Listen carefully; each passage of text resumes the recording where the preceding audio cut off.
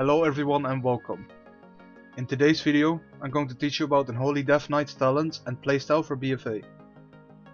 Unholy is still a rod class that focuses on keeping up dots and bursting a target down with cooldowns.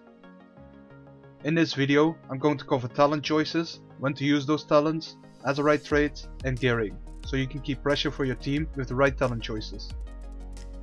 Before we get into this video, it's important to note that this information has been gathered from the beta and talent choices or gearing might change with the release of BfA. Unholy Death Knights have one standard build which generates the most pressure for PvP. The standard build looks like this, but some talents can be swapped depending on what you face. This standard build provides the most pressure since it allows you to use your burst frequently and keep up as much AoE pressure as possible. Infected Claws is the best pick in this tier, which gives your pet attack a 30% chance to apply a festering wound to the target. This can be used to burst more often with Scourge Strike, Necrotic Strike or Apocalypse. Clawing Shadows can be used as an alternative and deals shadow damage and ignores armor. It can also be used from a 30-yard range. Clawing Shadows works well combined with the Bursting Swords talent and should be used versus teams where you won't be able to connect, for example versus mage teams. Clawing Shadows deals more damage but creates less pressure than Necrotic Strike. Since you can't use Necrotic Strike when you can't connect, Clawing Shadows is a good alternative. Even Fever is the best pick in this tier to rot the team down faster. Unholy Blight could be picked for the same reason, but its long cooldown makes it a worse pick over Even Fever. Bursting Swords can be picked instead of Even Fever when you face a team where you will have trouble connecting and will have to play Clawing Shadows. So for example against mage teams. Bursting Swords is a better pick in PvE, but offers less damage output than Even Fever in PvP if you do have uptime. The best pick for PvP in this tier is Asphyxiate. Asphyxiate can be used to start a CC chain, end a CC chain, or can be used to execute a swap onto another target. Grip of the Dead could be used in a PvE environment to slow ads, but it doesn't offer anything for PvP. The best pick in this tier is Soul Reaper. Soul Reaper offers stable burst damage and now generates 2 runes, but no longer grants haste unless the target dies. Soul Reaper still remains the best pick for PvP. Harbinger of Doom is an alternative pick that could be very strong depending on how lucky you get with procs. This talent allows you to use multiple death coils to burst a target down, but its RNG nature makes it a worse pick over Soul Reaper. The best pick in this tier is our new defensive cooldown Death Pact, and should be used versus teams that will train you. Death Pact heals you for 50% of your maximum health, but then places a healing absorption of 30% of your maximum health on you. Make sure that when you use Death Pact, that you have some death strikes ready to use, or that your healer can top you. Revwalk can be used instead if you won't be the kill target. Revwalk offers you some extra mobility against teams where you will struggle to connect to the kill target, for example versus mage teams. Spell Eater should be used versus caster cleaves, where you won't need Revwalk to connect. Your anti-magic shell will absorb 30% more damage and last 5 seconds longer. The best pick in this tier is Epidemic. Epidemic should be used in most PvP situations because it can be used to rot down teams faster when playing a spread pressure setup. The File can be used versus melee cleaves or teams that stack up, since the File makes your Clawing Shadows and Scourge Strike hit every target close to you as well. The File only offers slightly more damage output if you're able to keep all enemies inside the File, which makes Epidemic a better pick. The best pick in this tier is Unholy Frenzy. Unholy Frenzy increases your haste by 20% for 12 seconds and causes your auto attacks to apply a festering wound to the target on a 1.5 minute cooldown, allowing you to burst frequently, which makes it the best pick in this tier. Summon Gargoyle can be used instead of Unholy Frenzy, but has a long cooldown, which makes it a worse pick for overall damage. Summon Gargoyle is a big cooldown that can finish games quickly and makes you very bursty. Summon Gargoyle should be used when you know it will be a quick game, or versus teams where you will struggle to connect onto the kill target, for example versus mage teams. In BfA, you can now pick 3 honor talents and choose between playing Trinket, Adaptation or Relentless. As a DK, playing Trinket is always the safest option because you will have to rotate cooldowns and trinkets with your team. If your healer calls to use a defensive cooldown, you can use your trinket to save yourself, which would not be the case with Relentless or Adaptation. For PvP talents, there's one talent that should be picked in almost every situation, which is Necrotic Strike. Necrotic Strike consumes a stack of Festering Wounds and puts a healing absorb on the target. Necrotic Strike should always be played, unless you know you're gonna have next to no uptime on the target and you won't be able to use it.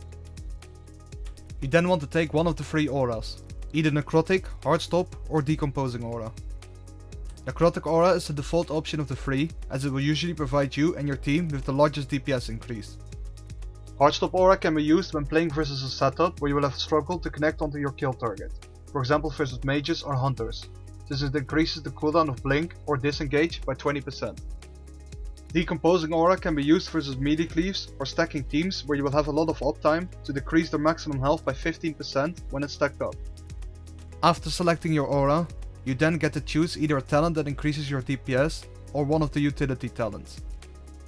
Unholy Mutation provides you with a significant DPS increase and also adds some dispel protection to your disease, as it will deal a large amount of damage whenever it's dispelled. Anti-Magic Zone should be used instead of Unholy Mutation when you or your team need an extra defensive cooldown versus spellcasters. Dark Simulacrum can also be used instead of Unholy Mutation when facing a melee caster team, for example Mage Warrior.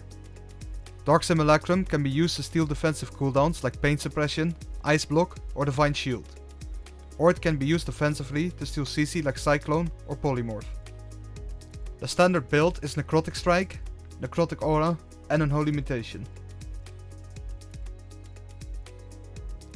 Unholy Death Knights have a couple of strong Azerite traits that will help you with your damage output.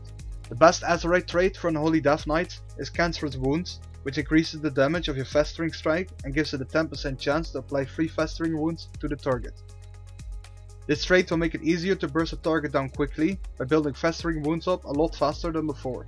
The next trait is Festering Doom, which causes your Death Coil to increase the damage of your next Festering Strike. This trait works perfect together with the Cancerous Wounds trait, which is why it's one of the better traits. The final trait is Festermite, which increases your strength for every stack whenever you burst a Festering Wound. This effect lasts for 20 seconds and can be stacked up. However, only the strength stacks up and not the duration of the buff. Many classes benefit from stacking Azerite traits to increase their damage or healing. For Unholy Death Knights, that's not the case.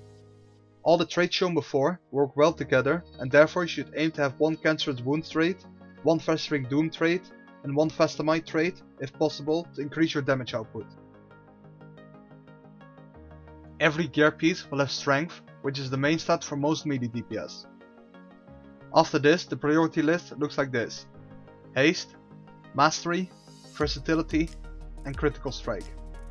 Haste helps you regenerate runes faster and makes your dot stick faster, which increases your damage output significantly.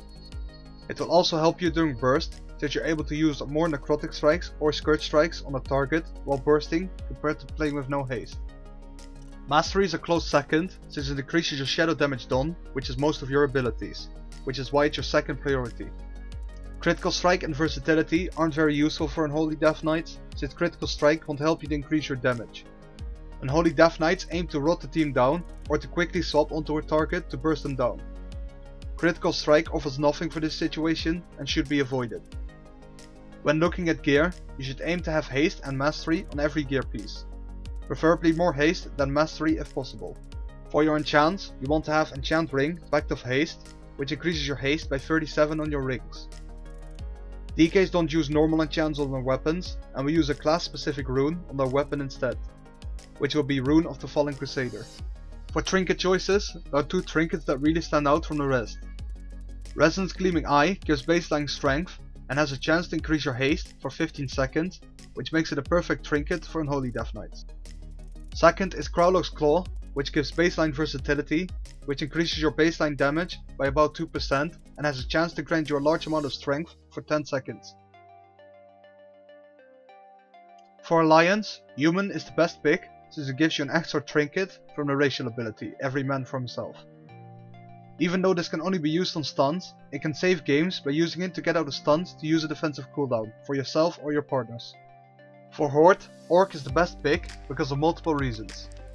First is Hardiness, which reduces the duration of stuns on any Orc by 20%, making it appealing to most PvP players.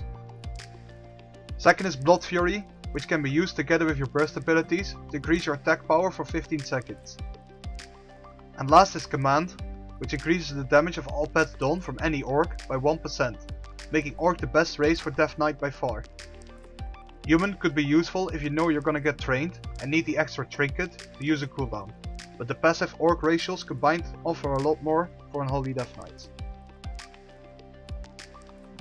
Unholy Death Knights playstyle remains the same, and you will spend the majority of the game keeping up your dots and setting up burst on targets. The single target rotation consists of building up festering wounds on the kill target with festering strike before consuming them to burst the target down. Remember to keep Virulent Plague up during this. Start by using Outbreak to apply Virulent Plague to the target. Start building festering wounds with festering strike, then burst the festering wounds by using necrotic strike. And finally dump your runic power by using Death Coil.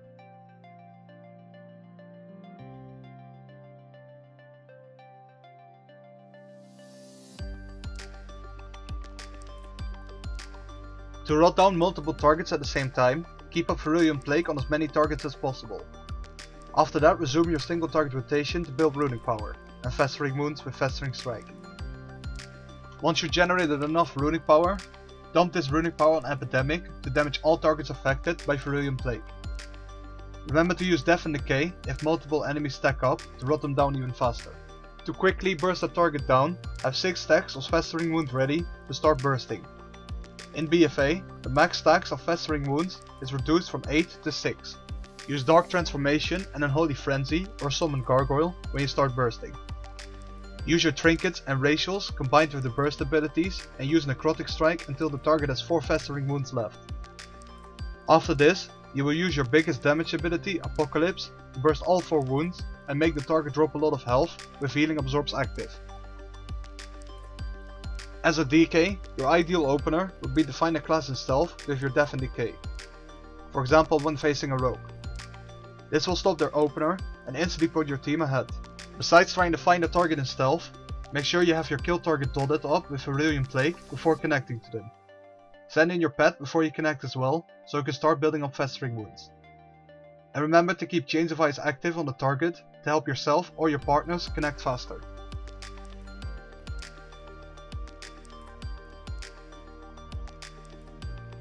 The playstyle for Unholy Death Knights remains the same. Pick your talents based on what setup you face. Look for gear with haste and mastery on it. Get enchants that have haste. And try to get one of each Azerite trait. 1 Cancerous Wound trait, 1 Festering Doom trait, and 1 Fastamite trait. That's gonna be it for this guide guys. Please let me know what you think in the comments and leave a plus kill if you enjoyed it. And I'll see you guys next time.